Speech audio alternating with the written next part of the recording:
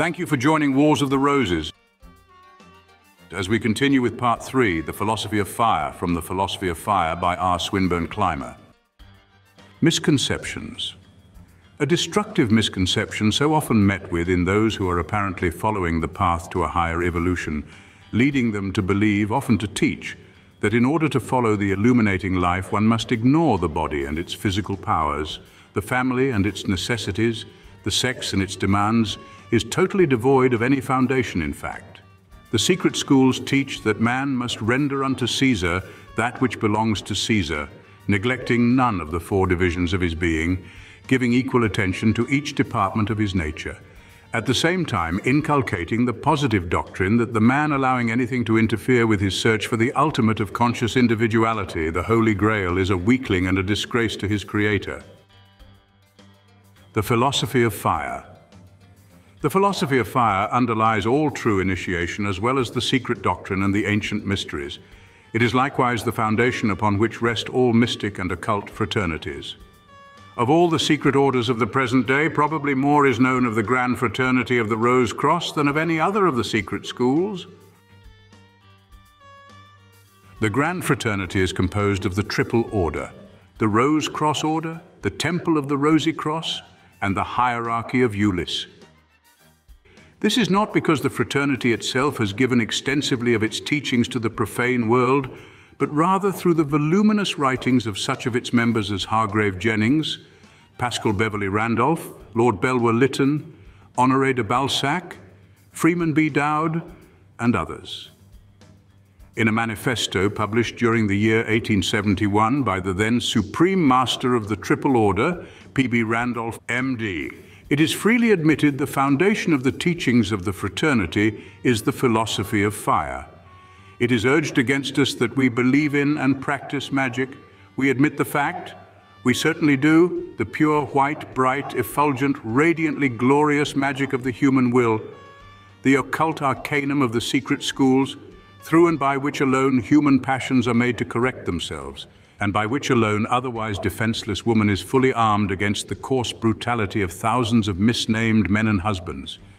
And this is a purely Christic power too, an integrant of the early Christic faith, dead here, and buried nearly everywhere else beneath mountains of gabble dust and deserts of error.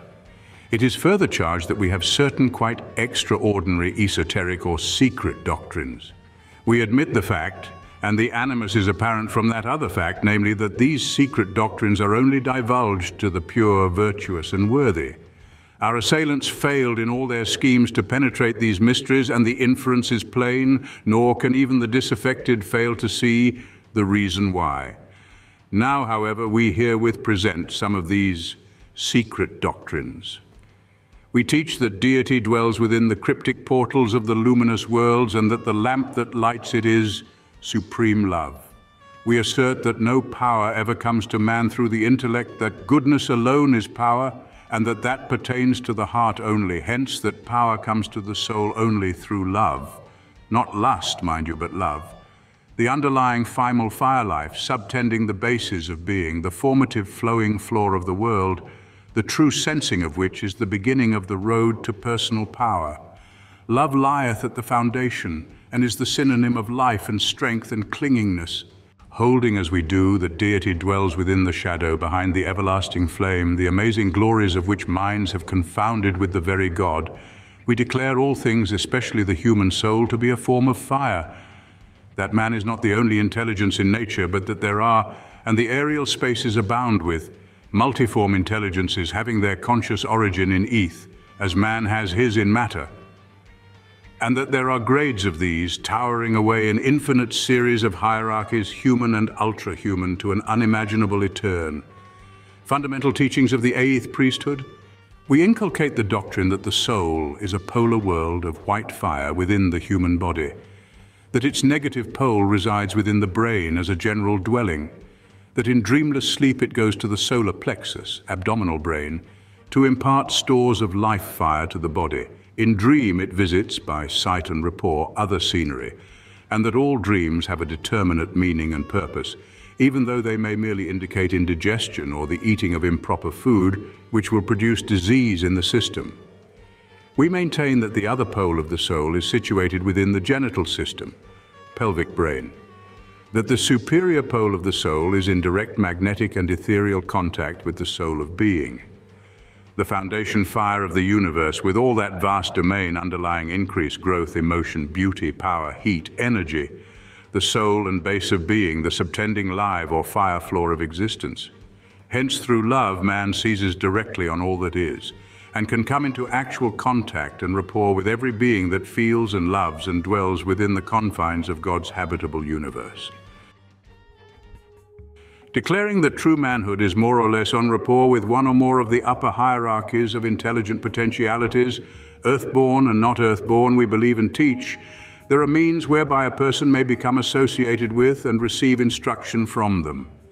More than that, we believe in talismans, that it is possible to construct and wear them, and that they emit a peculiar light, discernible across the gulfs of space by these intelligent powers, just as we discern a diamond across a playhouse, that such signal to the beholders, and that they will and do cross the chasmal steeps to save, succor, and assist the wearer, just as a good brother here flies to the relief of him who shall give the grand hailing signs of distress.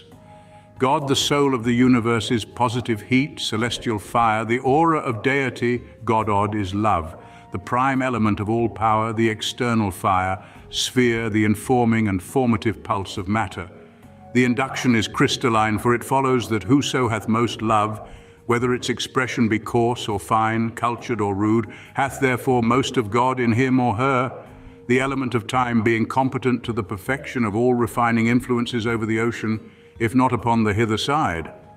Another Rosicrucian wrote, "Justice is so late of arrival to all original thinkers, the terms of prejudice and of astonishment, not in the good sense, are so long in falling off from profound researches that even now the Rosicrucians, in other words, the Paracelsians or magnetists, are totally ignored as the arch-chemists, the experimenters in fire, to whose deep thoughts and unrelaxing labors modern science is indebted for most of its truths. As astrology, not the jugglers of the stars, but the true explorers seeking the method of being and of working of the glittering habitants of space, was the mother of astronomy, so is the law of the Hermetic Brethren, the groundwork of all present philosophy. On its applied side, Rosicrucianism is the science which is so familiar and so valuable. But as the Hermetic Rosicrucian beliefs are a great religion, they of course have their popular adaptations, and in consequence there is a mythology to them. There must always be a machinery, symbolism, to every faith, through which it may be known, and the mistake of people is in accepting the childish machinery and colored mythology of a religion for the religion itself.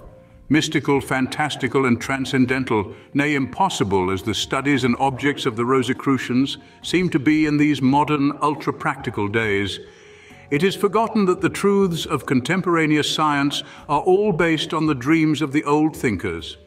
Out of natural philosophy, the occult brethren sought the spirit of natural philosophy, and to this inner heaven, so unlike ordinary life, through purification of the self, through invocations. Invocation development belongs peculiarly to the Magi system of soul growth. Through humbling and prayers, through penances to change the desires of the body for worldly things, through fumigations and incensing to raise up another world about them, and to place themselves en rapport with the inhabitants of it, through the purifying of the senses, and thereby to the opening of the finer senses, to the shutting out of one state in order to make possible the passing into another state, to all this the Rosicrucians sought to reach.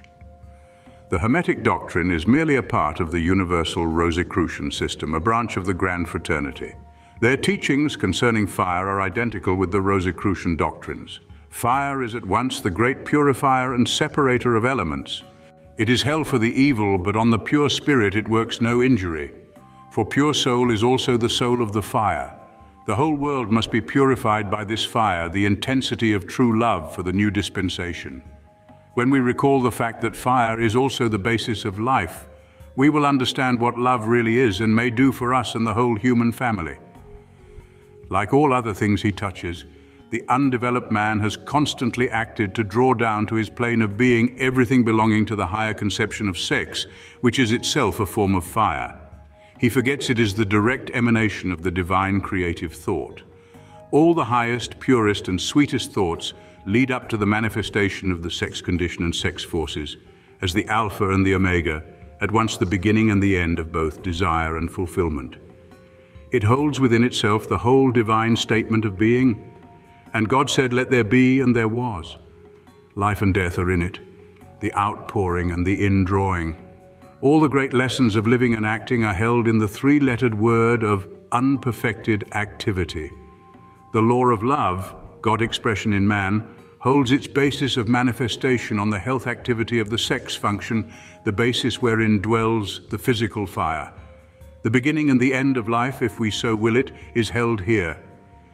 The moment of conclusion is the beginning of a new life.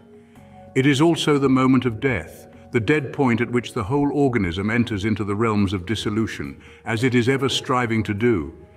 But the great sex force and body of life carries always forward and beyond, so there shall be no dwelling within the house of death.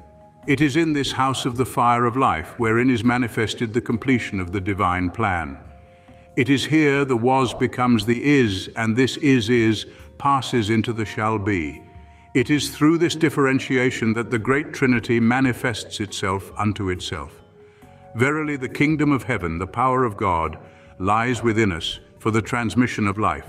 His knowledge of its origin is the point at which his supremacy assumes for itself unquestioned authority. The omnipotence of the one only unity. Love, sex, and fire are one. The three in one, see divine alchemy. In Sweden, on the 1st of May, the opening or germination of the year, the peasantry, as they do all over the north at certain times, light fires. A candle is lighted by all devout Catholics on Christmas Eve and is kept burning in memory and as a reminder of the mysterious incarnation until the dawning of the real day of the Blessed Nativity. The Yule log, whose bright blazing is of so much moment that, with the last brand of it most carefully and superstitiously laid aside for the purpose, the next year's Christmas fire is to be lighted, follows the same rule. The Christmas tree, the origin of which is lost in the mists of tradition, and which Teutonic emblem, time out of mind employed in Germany, was transposed into England, though without the slightest suspicion of its pagan meaning, is the mystic northern sacrifice, and the attestation in its multitudinous blazing candles to the genius or the god of the fire. The toys representing all the things of man and of the earth, which are suspended among the boughs in its mystic light, are the sacrifices of all good things of the world and all the products of the creative fiat, as in surrender and acknowledgement, back to the unknown living spirit or immortal producer, who hath chosen fire as his symbol and his shadow. If the reader will refer to the crest of His Royal Highness Prince Albert, he will find the mystic, magic horns distinctly set up, the reproduction of the ever-recurring symbol which is recognizable as horns, wings, or otherwise in the headpieces of his ancestors of the north. The rough rustic soldiers who in their barbarian incursions overturned, in the Roman beliefs, and buried in the ruins of the empire, a faith identical in its secrets with their own, all ignorant of the fact that the symbols of both spoke but the same tale, the original solar fire faith. The laurel wreath around the head of heroes and emperors, accorded only to the great conquerors, the imperator or the poet, majestic triplicate, not only mark out the line and denote the place of the organs of the highest intellectual and godlike faculties in the brows of the human being, but prove the knowledge of the ancients of phrenology and represent the original starry radius, that which symbolically invests the head of all the gods. It speaks the spirit flame radius, magnetic and supernatural, intensifying to its real magico-generative power in a circle of intolerable light about the head, in which mystic light, all magic and sorcery as well as all sainthood, was supposed by the Rosicrucians to be possible in accordance with the laws of the supernatural fire world. Crowns, garlands, wreaths, all the insignia of dignity that encircle the head, and all passing, be it remarked, over the physico-phrenological places of the faculties of causality, comparison, wonder, and imagination, and in tracing them along, disclosing and glorifying all the bodily points of the means of the greatness of man, mitres and priestly head coverings, the tonsure of the sacerdotes, freeing the sacred circle of the intellect, within which may the terrifically grand very apprehension of God himself be realized, from the barbarian and the degraded nay, brute-like growth of hair, the very investiture and most closely branding confession, and the complete and irresistible conviction of the beasts, most abundant and the grossest there were in the scale, lowest, scepters, wands, priestly staves, or croziers, batons and maces, all these marks of rank with the original disc, orb, mound surmounting, with the mystic symbol of the cross, the royal reds or scepters of the European monarchs. All these forms are but the changes and reproduction of the rod of the magician. He whose creed was the fire faith and whose secret means of working upon nature was the mysterious sorcerer's sign displayed upon and through which stretched, he declared, the images of worlds, and conversed with the real substrata of which he pronounced was by spells, as spirit visages were only to be won to the sight or through enchantments. It has already been indicated that both Krishna and Orpheus taught the Christian mysteries. Buddha, another founder of religion, also taught these mysteries and secret doctrines, but in their negative form. The subject of Buddhism is the obscurest in the whole round of learned inquisition, says Hargrave Jennings. This old, and beyond all measure, broadest and sublimest of all the religions of the East, this ancient and really philosophical belief, demands a capacity to grasp abstractions before its principles can be understood. Men who argue from effect to cause, men who apprehend cause as all, that is, cause as gathered from an experience derivable from being, cannot but fail in attaining to the disclosure of it. Materialism is a constant charge urged upon the Buddhist. In one sense, materialism is correctly assured of him. For Buddhism denounces all being apart from form as impossible. It is the purest Spinozism. It is identical with it. Accepted with the literal eye, the tenets of the Indian theology in reference to its Buddhist groundwork appear to present the usual average of mythological fabling. But we judge upon the means of expression, not upon the thing expressed. That, in the very terms of expression, has escaped. As the reconcilement of that which knows no sense with apprehension through the means of sense alone must always be impossible. Man's very being, that is, the laws by which he is of his mind, shut him up, as it were, within themselves or itself, as in a prison. And all his knowledge of things comes from that light shining within his prison, his mind. Within that radius the light is perfect, and he himself perfect. But what guesses he, or can he know, of the great light without? That light to him may be no light. Light is material, being itself only necessary to matter and the life of it, or the soul of the world. This was the faith taught by those Persians who believed in the one universal groundwork of light, the soul, or ultimate principle of everything to be known, which is the religion of the Magi, of Zoroaster, of the Guebres, of the modern Indian Parsis, as of the Middle-Age European Bohemians, the remains of whose fire palaces or fire temples are yet to be seen, crumbling indeed into their own god, light, around the reverend and time-battered as well as war-battered Prague. Man is the center to himself in his light of mind, shining as in his castle and prison of body. The forceful outer day, the god of the universal circle of things, once in its violent inquest, fixed, cranny and penetrating, would annihilate the temporary possessor of the tenement and absorb all within, that is him, to itself, laws to light, organism to broad being, until reincorporate, that is, concrete. The whole round world is as a microcosm, whose wonders are exhaustless, whose beauties are beyond expression, whose changes, whose decay, whose recommitment into new forms is as the ceaseless revolvement of the inexpressible glory. Through the sea floors and their multitudinous mimic continents, fruitful of moving life, fecund with their three growths and their semi-sylvan, semi-oceanic vegetation, through the clouds of the seas that rest or roll over them, through which speed the winged ships as golden sunlighted specks, through the hollow-crusted earth and its rigid rocks, earth-torn and battered like a battle-beaten man of eternal war, as it circles its resounding way amidst the roads of the lighted stars, bearing to the changing sun and to the cold, renewing moon, its ploughed side globing up, still defiant, with the wounds of the contentions of the centuries and with the retardation of the space forces. Through the built work of nature, in short, runs the ever-coursing inner spirit, which forces in its stupendous track, comet-like, the bordering matter into flame, to life.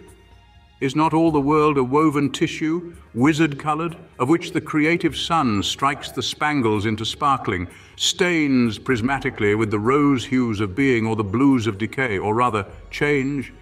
Roars, not old ocean with his caves, as the nereid music swelleth or sinketh to fascination loudly or faintly through its shell.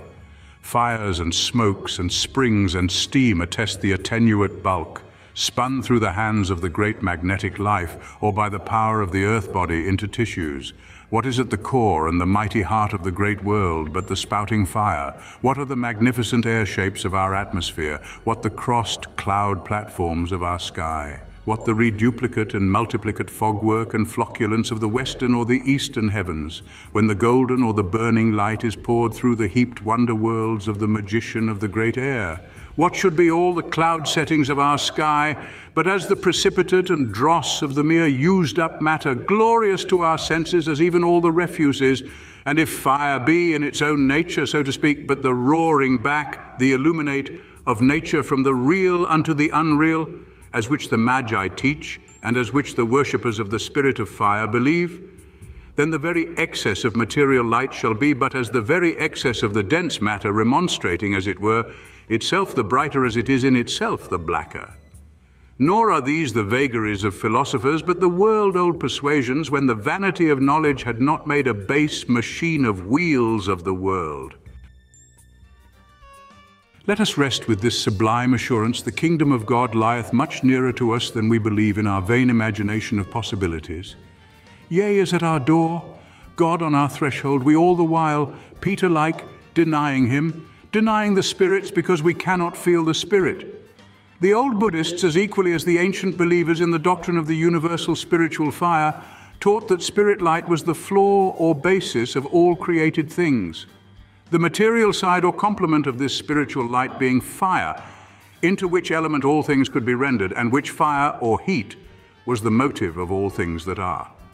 They taught that matter or mind, as the superflux, as the sum of sensations, or as natural and unreal shows of their various kinds, were plied as layer on layer or tissue on tissue on this immutable and immortal floor or groundwork of divine flame, the soul of the world. Such is the magnificent view the Buddhists hold of creation.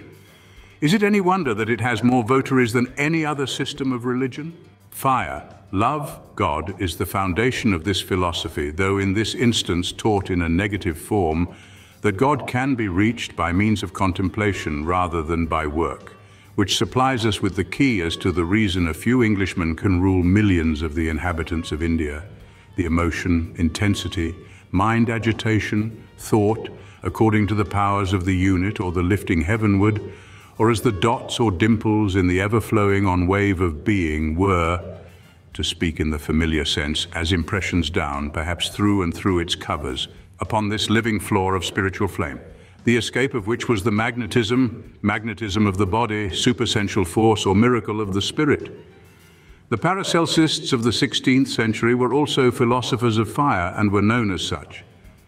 The fire philosophers, or philosophi per ignem, were known throughout every country of Europe and declared that the intimate essenes of natural things were only to be known by the trying effects of fire, directed in a chemical process. They insisted that human reason might be a dangerous and deceitful guide, that no real progress could be made in knowledge or in religion by it, and that to all vital, that is, supernatural purpose, it was a vain thing. They also taught that divine and supernatural exaltation was the only means of arriving at truth. Their name of Paracelsists was derived from Paracelsus, the eminent physician and chemist, who was the chief philosopher of this school.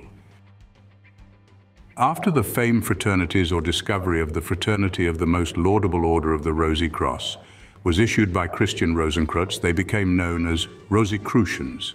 See the Rosicrucians, their teachings. In England, Robert Flood was their great advocate and exponent. Riviere, who wrote in France, Severinus, an author of Denmark, Kunrath, an eminent physician of Dresden, and Daniel Hoffmann, professor of divinity in the University of Helmstadt, have also treated largely on Paracelsus and on his system. Akin to the school of the ancient philosophers and of the magnetists of a later period, says Dr. Ennemoser, Of the same caste as these speculators and searchers into the mysteries of nature, drawing from the same source, were the Theosophists. The Paracelsists were termed Theosophists by this author, of the 16th and 17th centuries. These practiced chemistry by which they asserted that they could explain the profoundest secrets of nature.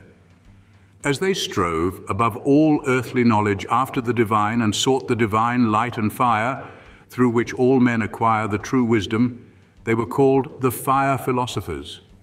As a great general principle, they called the soul of fire taken from the eternal ocean of light. Hargrave Jennings, the Rosicrucian and philosopher, says, "We may thus sum our historical examination, that at every turn of our inquiry we meet light.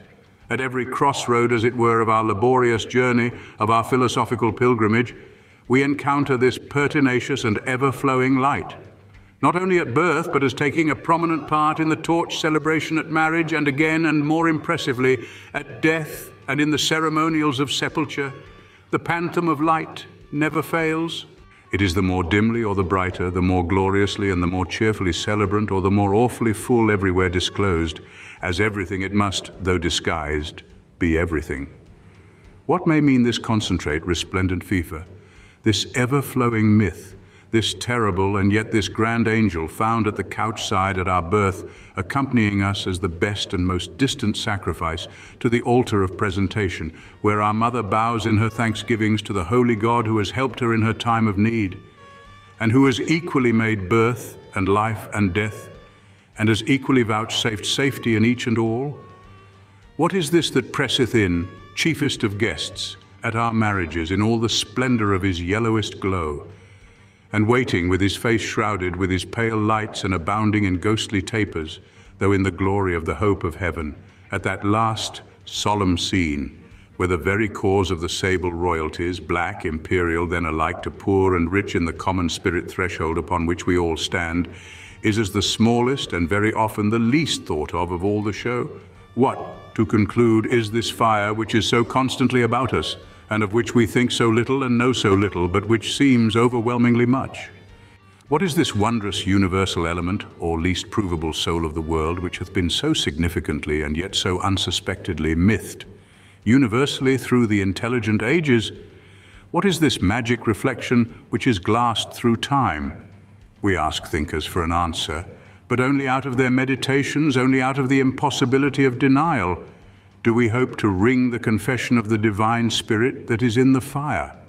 Of course, we have no reference to material fire, but to a something of which the material fire is merely an image, being the imparticled spirit in which everything is at one, as in which are the things only unreal, and unreal things out of the world are the only real. Through two baptismals must the initiate pass, through the baptism of both fire and water.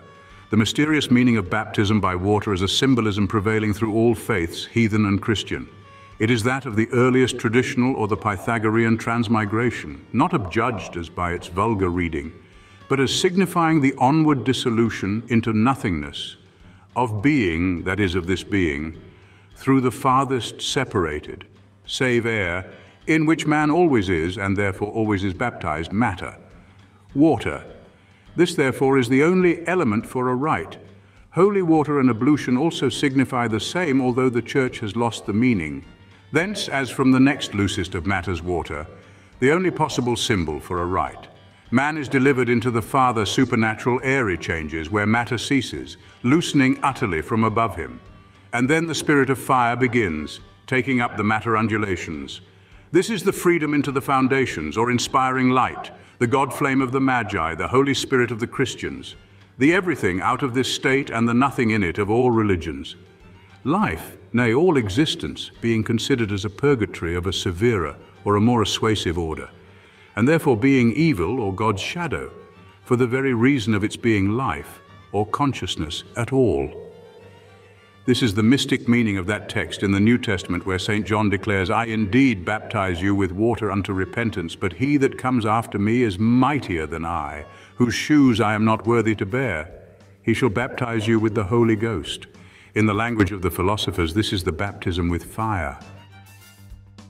Thank you for watching, and please don't forget to share, like, subscribe, and comment, and if you can, please consider donating to Wars of the Roses. Links to PayPal and Patreon are in the description. Thank you so very much.